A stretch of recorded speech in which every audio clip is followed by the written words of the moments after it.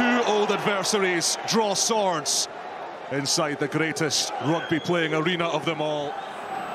33-year-old gnarled loosehead of Zamtaradze to Aka, who is rocked by that shot. Quick ball for Georgia. Zamtaradze, Gigashvili shoveling it on. Niniashvili's in the line. What a pass! Tabutsadze's away! Portela, big overlap here for Portugal. Serpera, Tajer, Storti, he's fast. Storti's away! Can Niniashvili catch him? No, he can't! Back to himself, but look at the hands from the big men. Quick passes, great recognition to skip it out wide. Quick ball, get it to the man, the danger man. He stops and cuts right inside. Over chase from the Georgians. And Storti had just enough.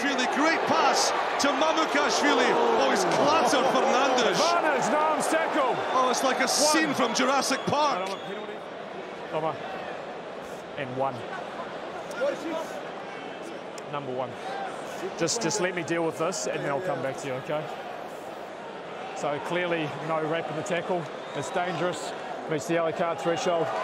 Review. Yes. Portela, no options, he doesn't need any. What a pass inside. Storti's away. Oh, he's gone. Storti's in for a double. It's a World Cup classic.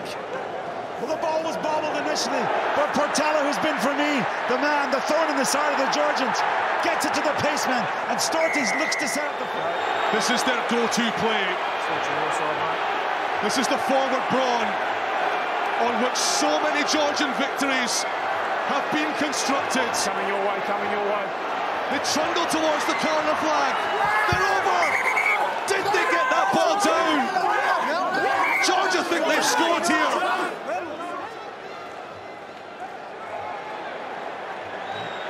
There, but is it on the line? Okay. The line would be a try. Slowly.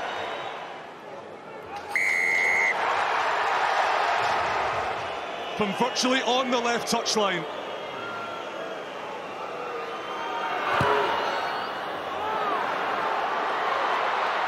It's wide. This game is not over. It is the most nerve-treading of finales. Final 15 seconds of play. Portugal scheming for a penalty. Oh, have they got one? They have! For Portugal's first ever Rugby World Cup win. It's wide!